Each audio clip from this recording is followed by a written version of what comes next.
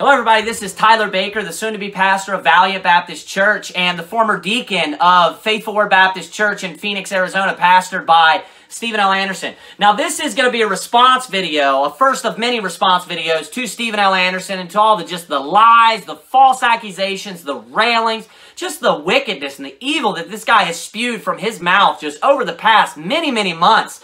And this is just still going on. So it's ridiculous. It's so ungodly, unchristian. So many people are just going along with this, like this is all right.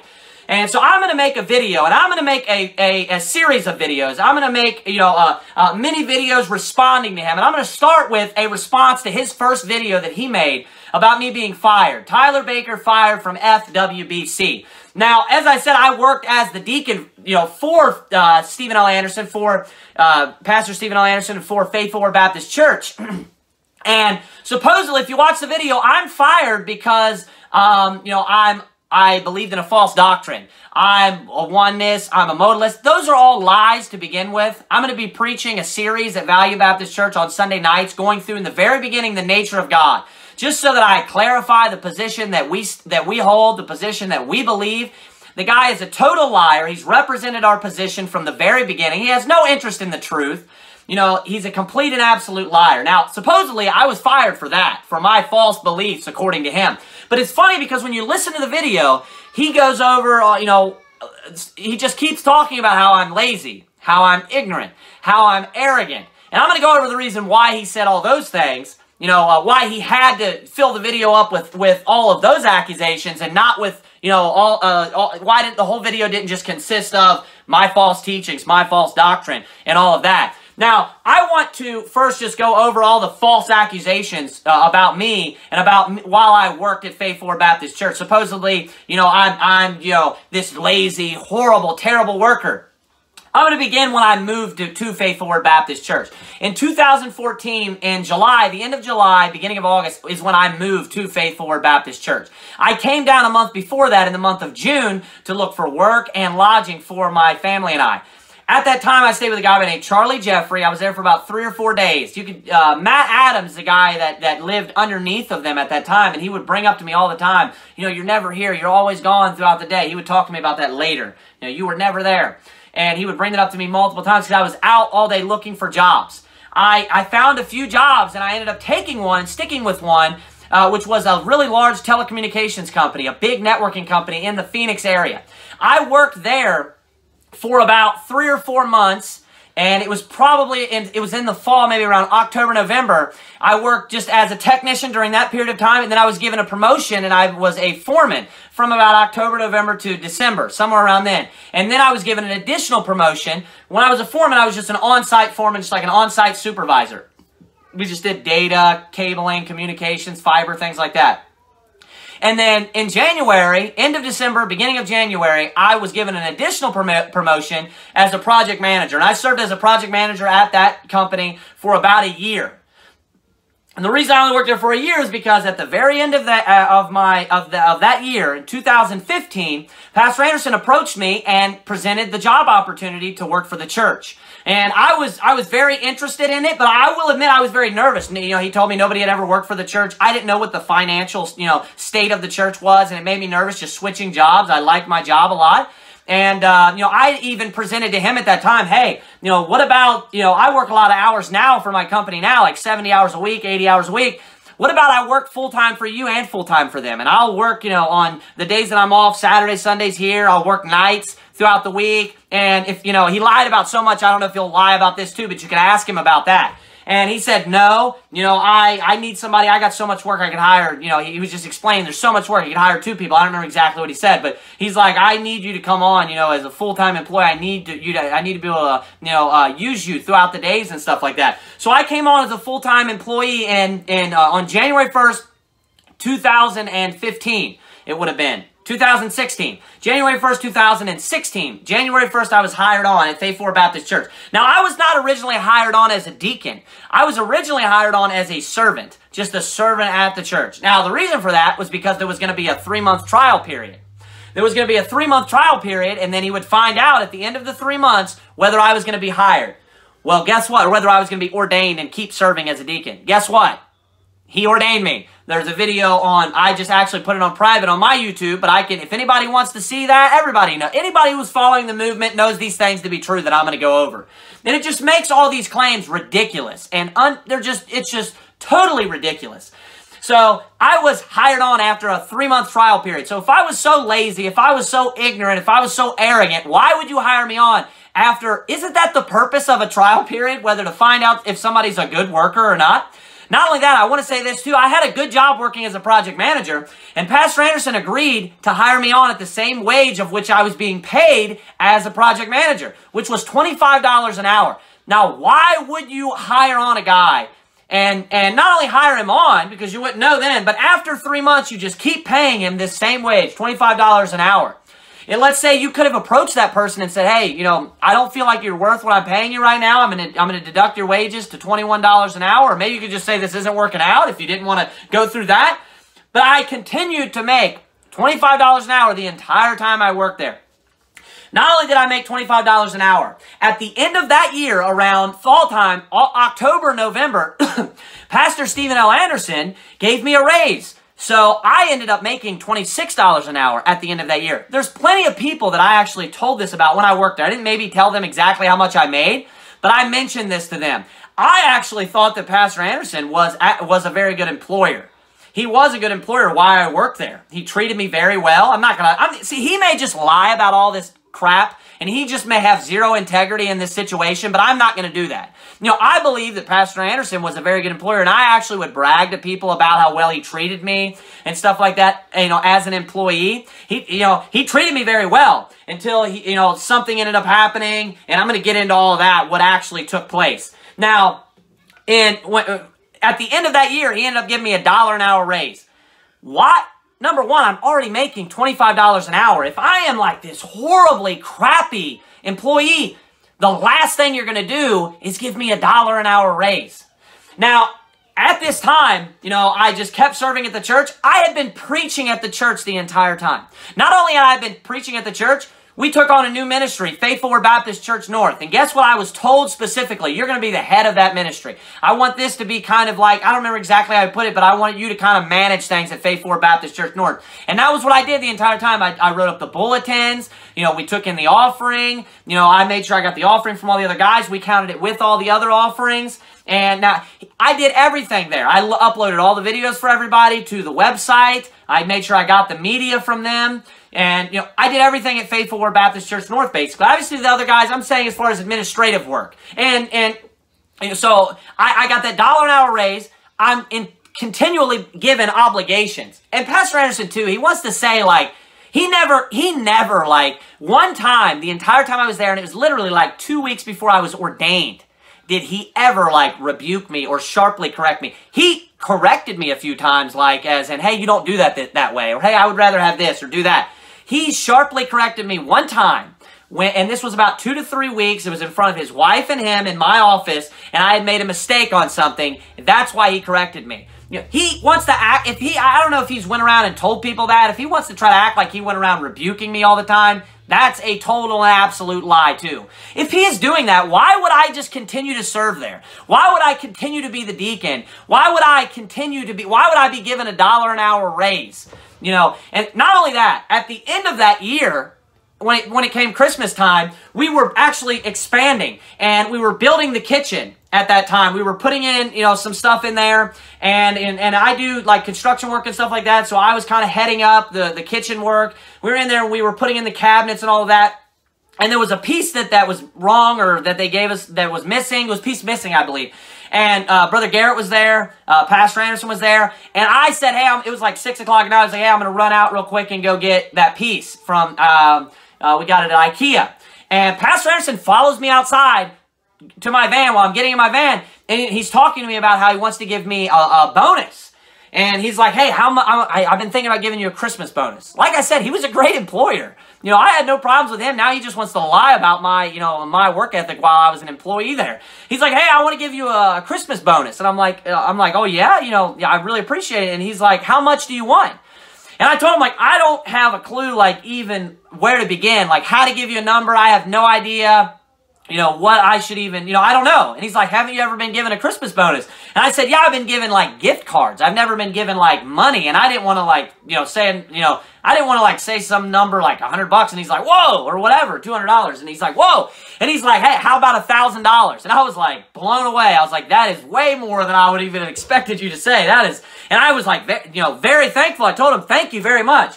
And I actually went out and I bought, with $100 of the Christmas bonus. I had heard him and his wife talk about how they love going to the Brazilian Steakhouse, so I went out and I got them a gift card to the Brazilian Steakhouse and gave that to them. There's somebody with me. I can't remember who it was, but there's somebody who was working, who was visiting the church and rode with me when we went out there. I don't remember who it was.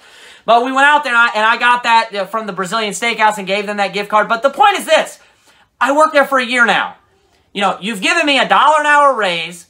And not only have you given me $1 an hour raise, I'm making $26 an hour. I'm not making like, what you would pay like a laborer at a warehouse.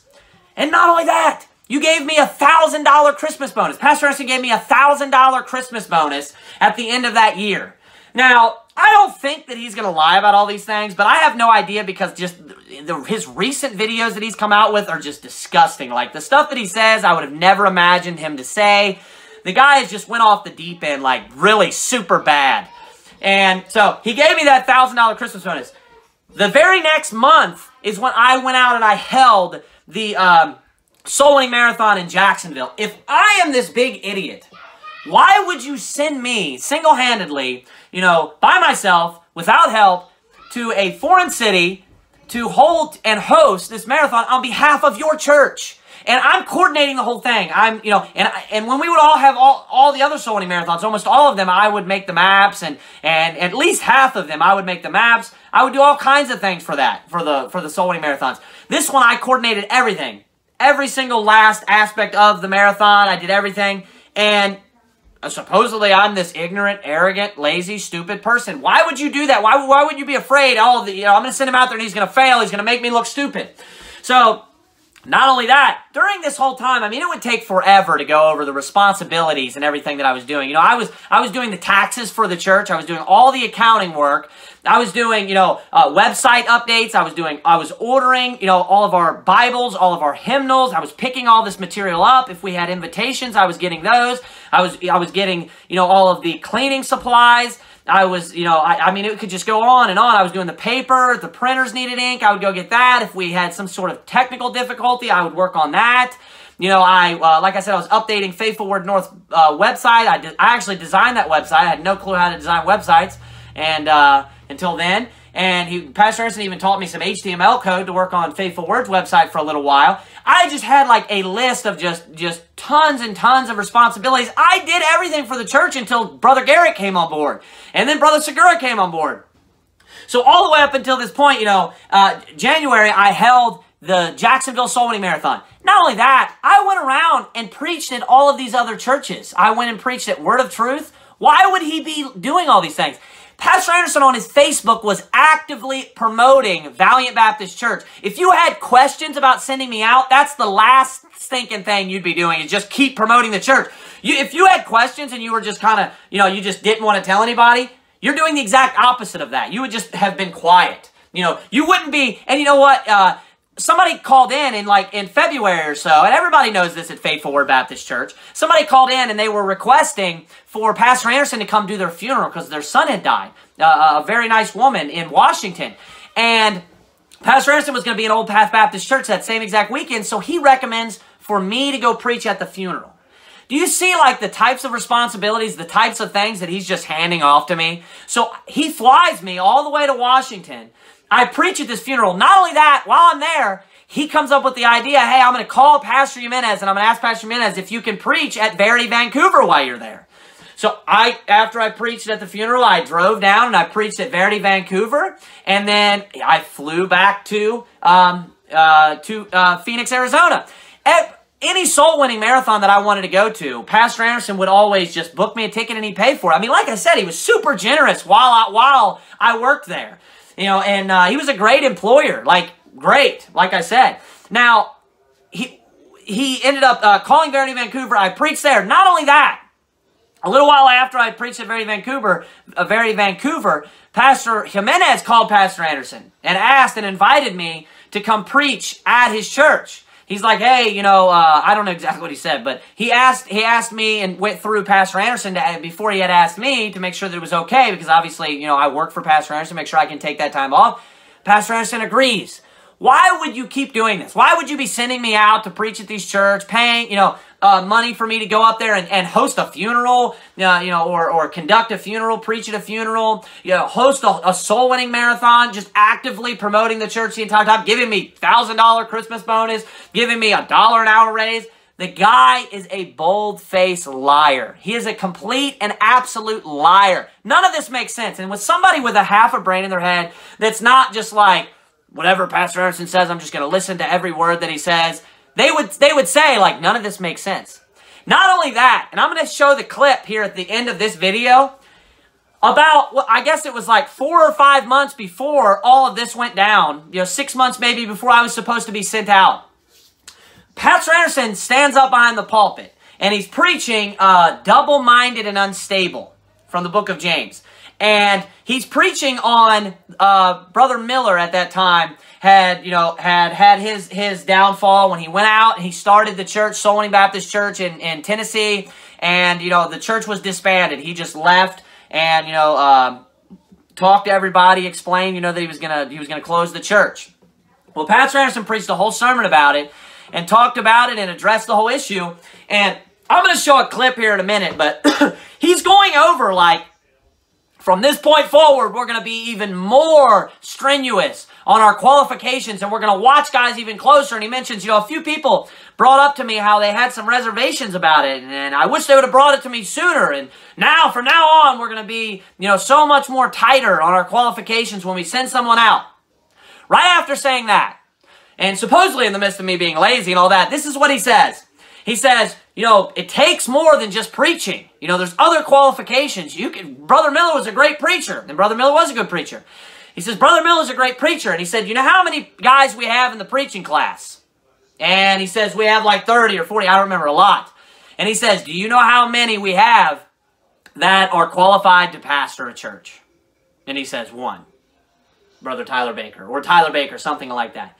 So, anybody with a brain in their head would say, you know what? None of this makes sense. Even if you don't believe, the stuff about the $1 an hour raise, which I'm sure he'll tell the truth about that. I don't know how sure I am now, but the $1 an hour raise, the Christmas bonus, that I had a 3-month trial period. I served as a deacon the entire time. I'm allowed to preach behind his pulpit. Not only that, let me make another point too, that I thought about this. Think about this for a minute. I preach behind Pastor Anderson's pulpit, and not only did I preach behind his pulpit, but I was sent to preach behind other men's pulpits that he's very close to, that he loves and adores and things like that. And almost every time I preached in some way about working hard, striving for mastery, why sit we here until we die? Multiple times I preached behind his pulpit at Faithful Word Baptist Church. Why sit we here until we die? Happy are these thy servants. You know what the subject or the topic of the sermon was? Working hard, being a good steward, being a good servant. Do you expect me to believe that you would allow your deacon to stand up behind the pulpit and preach on the subject of work, of being a good servant, when he's lazy, when he's arrogant, when he's ignorant, when he's stupid, when he's just this crappy employee? That is the stupidest thing that I've ever heard. You know what you have two choices then. These are your choices, Pastor Anderson. You're either a complete and absolute liar, that's the right choice. You're a liar. Either that, or you're a woman. Or you're too sissified, you're too big of a sissy, you're too scared to approach your deacon and say, hey, you shouldn't be preaching about that. You shouldn't be talking about subjects like that because you're lazy. Why did I keep preaching about it? But let me get back to the video clip. So in the clip, he's talking about, we have one guy that can pastor, Brother Tyler Baker.